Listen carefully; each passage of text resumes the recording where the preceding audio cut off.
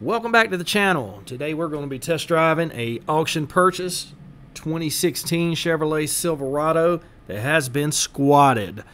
Guys, just need to make a quick disclaimer. Absolutely nobody turned homosexual. No gain has happened just from driving this truck.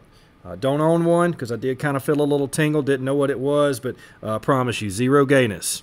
Alright, so we're cruising down the highway at a solid 40 miles an hour. Truck's shaking. Rides like a turd.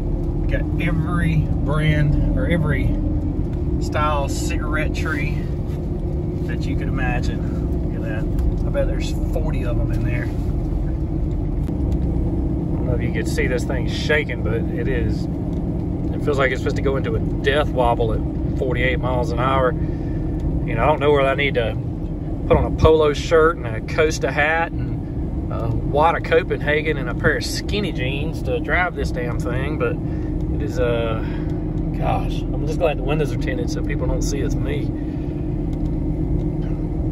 Thing is an absolute death trap. I'm gonna let the steering wheel go. Let's see what happens.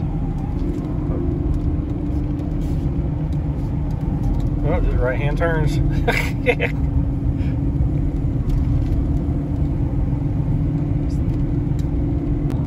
This truck rides like crap. It's got good potential, but dadgum. I don't know why anybody would want something squatted. Can't see out of the front good. The brakes don't work well. Of course, it's wore out the ball joints.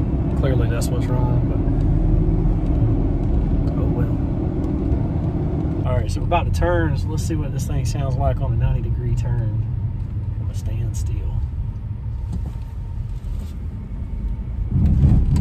Ugh. Did you hear that? It sounds awful. We're almost home, so. Thanks for checking out the video, everybody. Go ahead and hit that subscribe button. Drop some comments down below. Tell us what you think about it. Yeah, squatted trucks. Gay, gay, gay.